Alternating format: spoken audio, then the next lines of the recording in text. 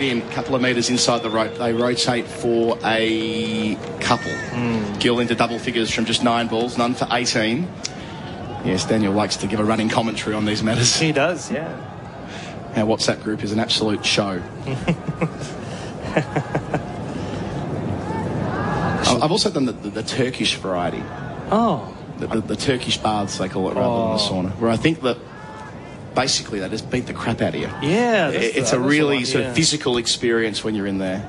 Is it called a hammam, from memory? Looking towards Phil, he's the cultured man of the three of us. Pretty sure it is, yeah. So he left in the over. They trail by 462. Green in, 2 slips bowls here. Gill well forward. That bat looks huge at the moment from him. He's 10 from 10, down towards mid-off, no run. Yeah, I just gone to the sauna and the swimming pool. That's the closest I've come to a sauna. In the North Adelaide Municipal Pool or something like that. Pretty much, yeah, in Campbelltown, and thankfully everybody keeps their clobber on there.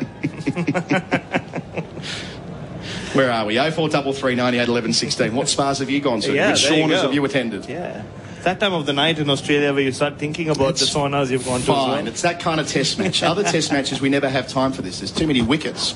Green bowls and Gill defends to end a productive over for India. 4 runs coming from it, none for 18. They trail by, well, a long way, 462. With Gill on 10, Ravi on 7, and that's all on the Kia scoreboard. Working with your hands, eating healthy, going to bed early. All rewarding, but not as rewarding as a Kogan Money credit card. With 0% per annum for 14 months on eligible purchases, plus $500 Kogan.com credit to spend on the most in-demand products when you meet the minimum spend criteria. Use it anytime, anywhere. The Kogan Money credit card, it's just more rewarding. Head to Kogan.com to find out more. Spend criteria applies. Offer ends March 19, 2023. T's and C's, fees and charges apply. Credit provider, National Australia Bank Limited. It's a hot day in Ahmedabad, which is why we're talking about, well, ice baths initially. And that's where it started. I don't know how we ended up in no clobber territory. Well, this is the thing, right? We've had this test series where it's been all action from minute one. From that first day at Nagpur when there was rat poo falling out of the roof into our commentary box 20 minutes before we went to air. From that point forward, it's been all action until yesterday. And every minute that Usman Khawaja batted was just calm and peaceful, and the conversation can drift accordingly. Mitchell Starc now bowling to a 7-2 field. Into the captain, Rohit Sharma, over the wicket, delivers here, defended, out towards mid-off, right at the middle of the plate again. No run is the call. And all the research we've been doing on the various cities we've been to has all gone to waste. That's right. I could have given you a half an hour lecture about what was going on in indoor. Yeah. We didn't even touch on it. No chance. The talking points in the bin. I remember the third ball of the match, I started talking about the history of indoor, and then we just said, okay, we'll just scan it. All part of the fun here in India. This far more placid surface. Starc bowling in the long sleeves. Rare as it is. Up to the crease, bowls here to Rohit, who tries to drive, doesn't quite get all of it out to mid-off, no run. So they're skins, aren't they? Yeah. They look like long sleeves. I thought they were long sleeves as well. Well, 10 of the 11 Australians, apart from Green, are wearing some kind of long sleeve, be it the skins or the actual long sleeves, and I'm sure that's a function of the heat. Yeah, I'm pretty sure it's because of the heat. But in saying that, I've watched Mitch Starc, well, we all have, but I reckon I've seen most of his test matches around the world in the last decade, and I don't think I can recall him wearing even these inners, skins. Yeah, the skins. Maybe at training, but never in a game. Of course, wearing a black armband as well, to mark the passing of Pat Cummins' mother, Maria. It was announced this morning. Rohit, 7 from 15, facing Starc and drives him through the offside, but there is a man there for that shot. Nathan Lyon at deep backward point. Rohit loves opening the blade like that. He's 8 with the single, none for 19. Phil Long. No, I think he did even run into Mitchell Starc. I saw there was a slight coming together.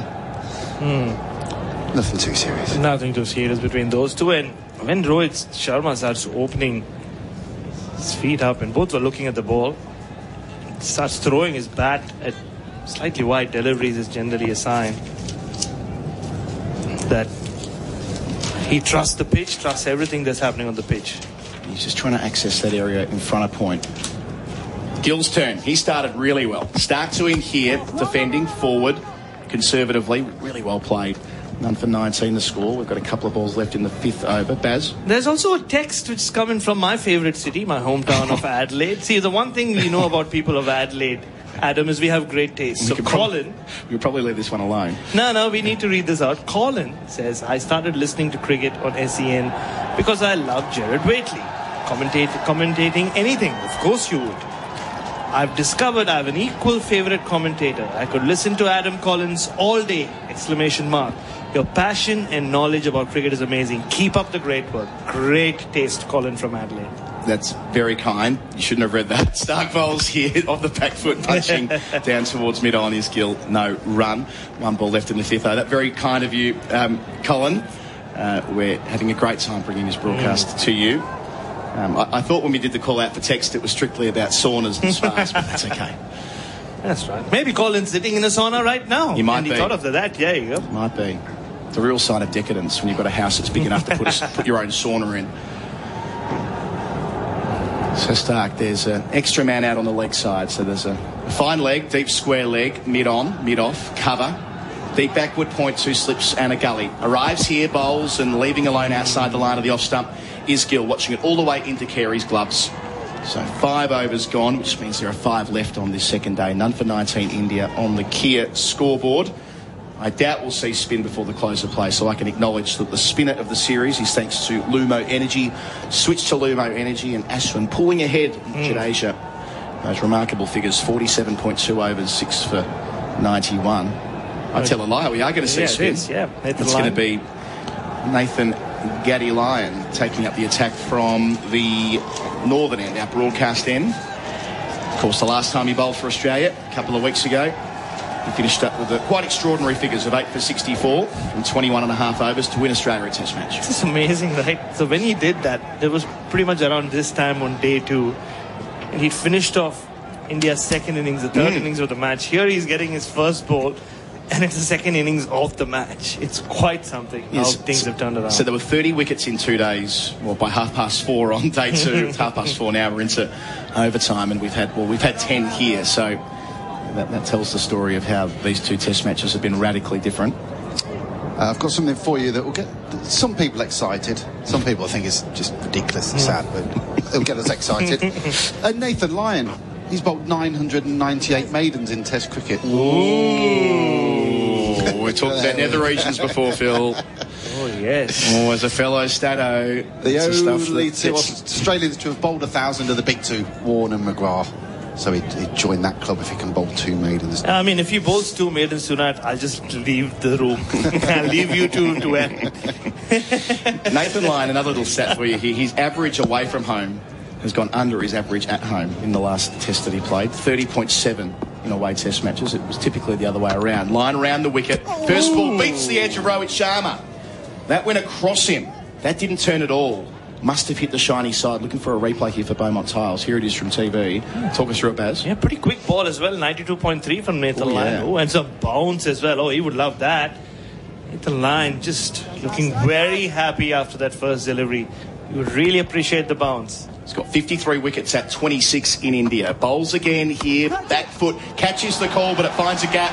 Rohit on the back foot, carving away. Wasn't far away from Koeman at backward point, but Rohit strikes a boundary for Blunston, takes India to none for 23. He joins Gill in double figures, Rohit 12. Yeah, Rohit Sharma, it's similar pitches that he destroys teams in white ball cricket, especially at home, and he's also got a lot of runs as an opener in Test cricket on home soils. Dangerous batter, very difficult batter to bowl to. Used to be that remarkable disparity in his batting average home and away, wasn't it? He averaged 80 at home and 20 away, but those numbers have come closer together in recent times. 100, of course, at Nagpur to start the series. Rohit deflecting into the man at short leg. No run. Hanscom under the lid. Also a different experience for Nathan Lyon. When was the last time he had a total like 480 to bowl at? And he's still clutching that right arm of his. So that was the sweep shot from the leg before Shah, wasn't it? I think it was Akshar bowling at the time. His long stay at the crease, 96 balls earlier today. Lyon bowls and forward, and outside edge, well taken by Smith. That would have been at least a couple of runs. The acting captain, away to his right, dragging it in. Great fielding. Really good. And also how alert he was. He anticipated where that ball was going, anticipated the outside edge, just didn't go to, or went to ground before it got to him. Rowett faces line, round the wicket again, gets well forward and defends. So Rowett at home, average of 68.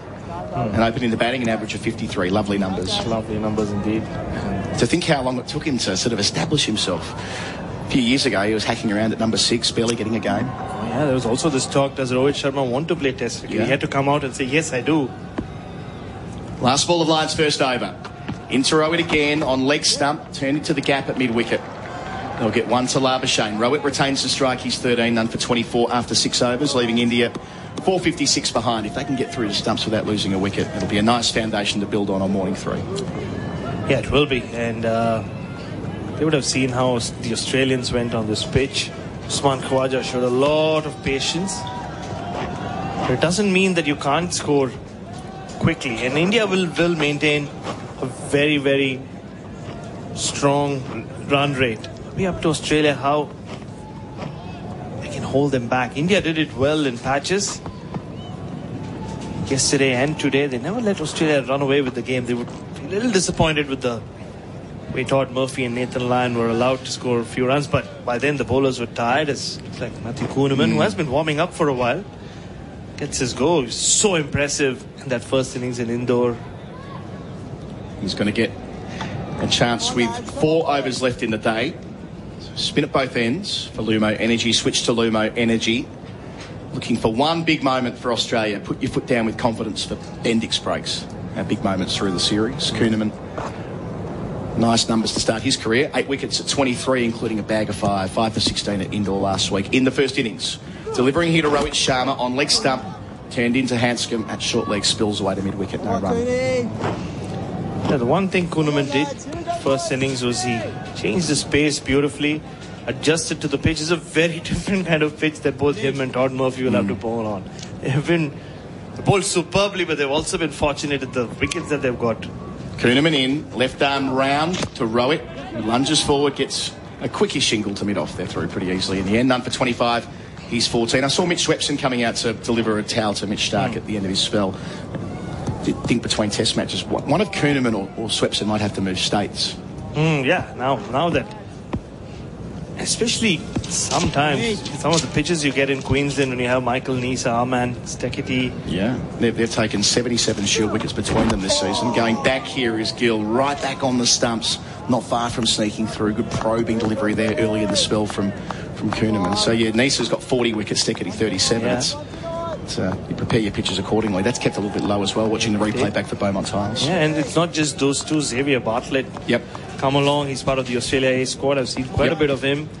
So even when one of the spinners play, they don't get a lot of ball, especially in the early season games. Slipping a short leg, Kuhnemann bowls, and again coming forward is Gill to defend. Yeah, well, it probably means just this, that Swepson, who's been their primary spinner, Kuhnemann not in the side at the start of the Shield season, didn't have a lot of red ball cricket under his belt coming over here. One of them, to keep playing Shield cricket, might have to look elsewhere next season, I wonder. Kuhnemann again, getting forward, Gill pushing out towards mid-on, no single. Ringing Jason Gillespie, maybe?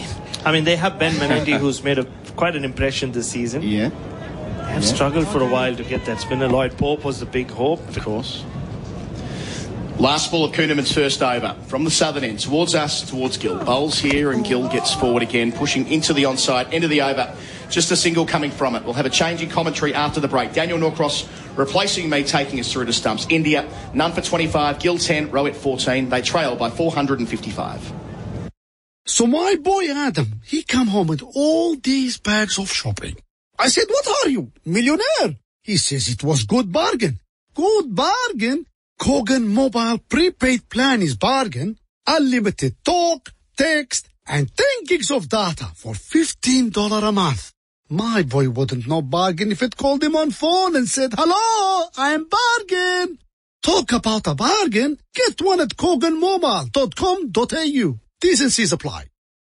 Test cricket on SEN. It's the last 3 overs of the second day of the final test. I'm Daniel Norcross, Bharat Sundaresan, and Phil Long with us. And Nathan Lyon is going to bowl the anti-penultimate over. Right arm around the wicket. Forward comes Rohit defending the offside. Carey just trots around a couple of yards to pick up. We mentioned Nathan Lyon's number of maidens he bowled for Australia. He's also taken 53 wickets in India. Needs one more to equal the best by an overseas bowler in India. 54, Derek Underwood. Derek Underwood. Line in, forward in defence comes right. Plays back to the bowler again. And there is no run. It's going to be hard to prize wickets out on this pitch, you would imagine. But by the same token, he's going to bowl a lot of overs. He will, but he has good support in Murphy and Kuhnemann, so he wouldn't mind that. Line in. Again, forward in defence. Comes Rohit, pushes out to the offside. Interesting to see the speeds at which Nathan Lyon has started. He's been quicker than usual. You saw R. Ashwin slow his pace down considerably today, especially in the second session when he started getting all those wickets. Forward short leg and a slip in place. Uses his feet, does Rohit. It's perilous, but gets to the pitch of the ball and works it up to long on, where Usman Khawaja, who has been stationed much of the time, except very briefly when he was at short mid-wicket and pulled off one of the most remarkable catches you'll ever see. And straight after taking that catch, so you weren't supposed to be there, Rosie. Off you go. Strange moment in this series. Line in. Gill forward, defends back to the bowler, no run. We've seen that shot many times, played by some very accomplished batters in this match. For 26 to score among us. Shubman Gill would want big innings at home. He's not got a test 100 on home soil. He'd want to make that promise, fulfill that promise. Line completes the over with a slightly back of a length delivery, which is pushed into the covers, fielded comfortably enough by Kuhnemann. There is no run. 8 overs gone, none for 26. 2 overs remain in the day. Bharat Sundaresan and Adam Collins are going to go down and get you some golden content. Hopefully Usman Khawaja, who today batted for over 10 hours, the longest innings ever by an Australian in India. And do listen to the podcast afterwards, where we'll hopefully be hearing him. There'll be highlights, there'll be interviews, there'll be just content galore. It's what we do here at SEN Cricket. We never sleep. Well, that's not strictly speaking true. I got 4 or 5 hours last night, but it was fitful stuff after I'd listened to the podcast and replayed the highlights. So, Phil, it's just you and me. They've left the English in charge of the asylum once more. We could do anything, you know. What are they thinking? Well, they're very trusting, aren't they? And I wouldn't say that the British have got a particularly good track record of being left in charge of stuff. Very true. We're not rushing to get these overs in, are we, here? No, we're not rushing. I don't know what the break-in play is for. Have you any idea? There's just some standing around and meandering taking place. There's a bit of teapotting. Are they waiting for a helmet, perhaps? Could be. It's a long way down those steps. Could be a second helmet. There are 90-something steps. They're famously 39 to Wembley, because the late, great commentator John Motson came out with one of the cheesiest lines known to mankind, didn't he? The 1977 FA Cup final, when Martin Buchan was the Manchester United captain of the side that beat Liverpool that day 2-1. As we do await the arrival of this helmet, it's making its way more slowly than the Olympic torch down these 92 steps. So 39 at Wembley, and he said how appropriate that a man called Buchan should climb the 39 steps to collect the trophy. And never has a commentary line been more prepared in advance. And a man with an orange tabard, I didn't quite see which substitute Australian fielder that was, has come. He's brought the helmet and now he's making his way back. So that's just 2 minutes of our lives we're never going to get back. And has to go back up the steps, which is that's hard bit. Work. You'd think they'd make a travelator for it, or at least a moderately quick-moving escalator. Little design flaw, perhaps. Kuhnemann, left arm, round the wicket. It's going to start the penultimate over of the day, and the first ball is pushed in defence back to Rohit Sharma. And these two are doing a good job for their team. I've got to say, these are not testing conditions to bat, and Australia will be hoping that the pitch starts to deteriorate, because it could be a long old day tomorrow if not. I wonder if in an ideal world they'd like to have bat sort of lunch tomorrow, had the big batters in, as this next delivery is pushed off the back foot out to backward point for a single. They might have, I don't know. It's hard to tell because you've got to find time to take those 20 wickets, and no one wants to be enforcing a follow-on in 34-degree heat on a flat deck. But we're assured that the pitch is going to do something at some point. But just so far it hasn't really, and there's a little bit of... I think this might be... Is this the first time today we've had a sight screen issues? Yeah. I think it's our first sight screen snafu, as Gideon Haigh would say. There is a bit of movement. None for 27 with that single. Rohit to 16. Gill back on strike with a city point forward short leg and a slip, crowding him. Kuhnemann up just 3 or 4 paces in. Grunts as he delivers a full ball, which is pushed up to mid-on, and there's no run. He is a grunter. Sorry, Phil, you're about to... I was about to say, yeah, if you were one of the Indian middle order, you would be looking forward to tomorrow, wouldn't you? Oh, yeah. You would think there's runs there, yeah. Kuhnemann in, as you can tell from the grunt, and it's pushed into the offside, fielded by Travis Head, who moves quite nimbly. The mustachioed Head to his left prevents the run. Yeah, it's... You've had your ice bath. You've had early dinner. You've had a long old sleep. And then you say, yeah, if you're Virat Kohli, this is where I'm getting my 100 in this match. The one I've been waiting for yonks. The ball's turned into the onside to the right of mid-on by Gill. Gets a single. Moves to 11, none for 28. But, you know, if you told me that Australia were going to score 480 odd and going to bat for 170 odd, 167.2 overs, I'd have thought that Marnus Labuschagne and Steve Smith might have scored more than 41 between them. It wasn't them that did it. Kuhnemann round the wicket to Rohit, who defends a full ball, and it's patted back from City Point back to the wicket, and there's no run. Kuhnemann's second over complete. He's gone for 3. One more over left in the day's play. So a wicket falls. Whoever was padded up as night watcher, if they had one, can now stand down. Can take those pads off, because a wicket will bring the close of play.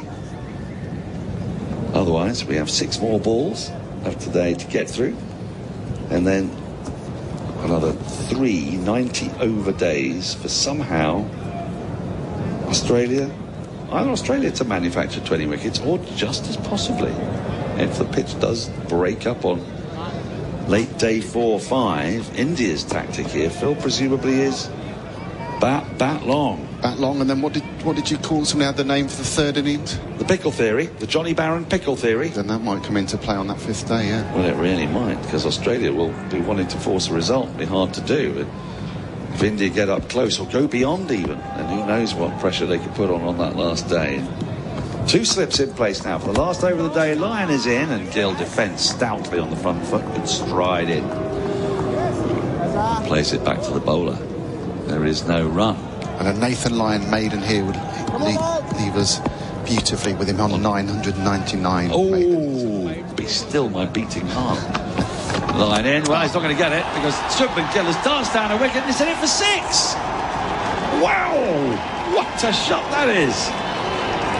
What bravery in the last over of the day. And the way he got out in indoor as well. Absolutely. He trusts his pitch. But he's come hurtling down the wicket. 2 steps. Right out of the middle of the bat. Ball landed on a roundabout off stump. And he's hit it over a straight long on. That was no hoik. And we've lost the ball. And we've lost the ball. People pointing down here where it might be. I think it's in front of us. It's bounced off the covers. And so Usman Khawaja is saying it's just, I can see it, it's over there somewhere. People in the crowd are pointing. Yeah. Now Usman's speaking to the crowd, and he's directing them to where he believes the ball is. He thinks he can see it. They're disputing this. And now the Army's got involved. Yep, the Army's got involved. There's a man with a beret and a grey shirt, and he's got all-important accreditation. There's lots of people pointing, but a lot in different directions. They are. I think this might require the commandos. I think this is the regular Army is not equal to this task. Now, a man's going under a cover. Here I can see a man in a blue shirt.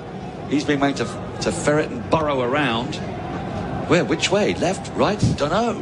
He's been given instruction. Now, no. He's being pointed elsewhere. And now there's a whole load of people on this task now. This is fantastic stuff. And we've got a close-up view of this. We've got the best view in the house. Really, truly wonderful. I'd say there's around 50 people on this. The regular army's involved. The SAS I've yet to see. It might need a troop of crack commandos, maybe a SWAT team. Now the TV cameras are focused in on it, so people aren't now pointing where the ball is. They're now waving at the cameras. So it went through this gap, this tiny gap in the cover. What's the chances of that happening, Shubman Gill? Threading the eye of a needle, that was, to get the ball into this tiny gap in the covers. Yeah. And now it's like, well, it's like a whole lot of people under the most enormous duvet you've ever seen. Meanwhile, rummaging around. The umpires have lost patience. They've grabbed a new ball. Yeah, they're not interested in this ball anymore. They feel it's not worth it.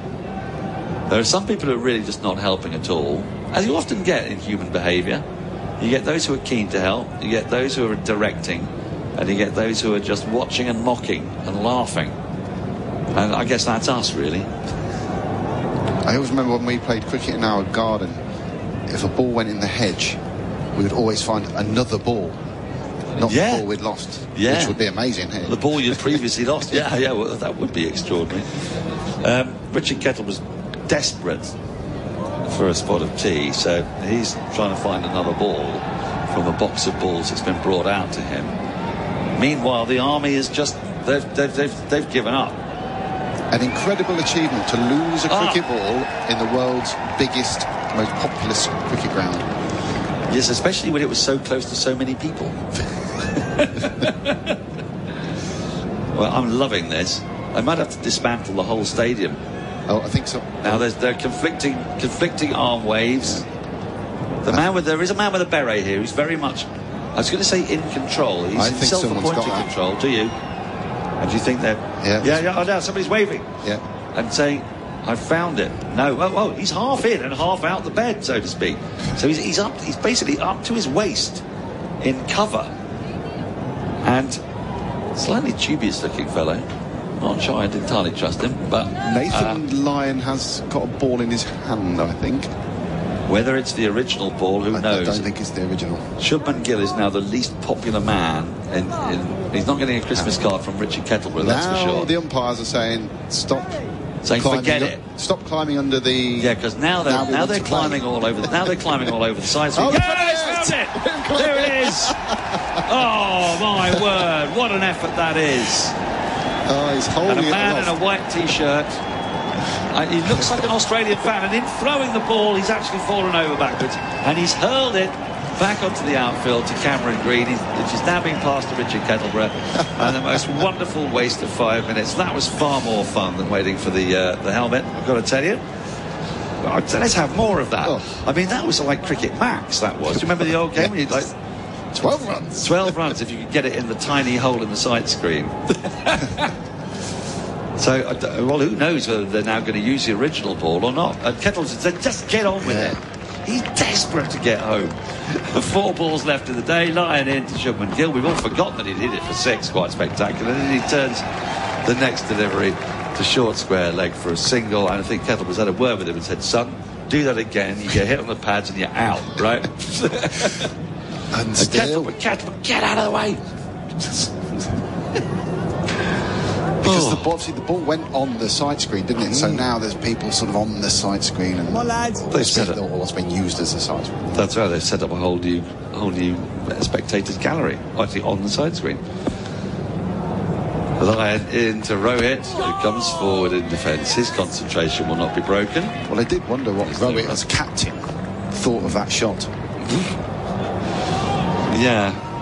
Well, possibly heart-in-mouth stuff for a moment as he came hurtling down the wicket. Gill, by the way, moved to 18. He moved to 17 with the 6. Is that the first 6 of the match? I think it could be. I need to flip back. It's a good point. Lyon in, pushed into the offside, and a big gap between mid-off. It goes to the sort of extra cover region, and they trot through for a single. We've got 1 ball left to go. I strongly suspect that we have seen the first 6 of the match at the most extraordinary moment. Yes. Yep. First 6 of the match. In the last over of the day, With India desperately trying not to lose a wicket, or at least so we thought. Bit of baseball there. Lyon in, defended back to the bowler, and that is the end of the day's play. Long old day, that one. Finishing at local time 4:54 with 6 minutes left, but much of that was taken up getting helmets and trying to find balls. And India close it on none for 36. They are in deficit to the tune of 444 runs. Australia not able to take a wicket in that little 10-over spell. Rohit Sharma unbeaten on 17. Gill unbeaten on 18. And what a day it's been. Just 6 wickets have fallen. All 6 wickets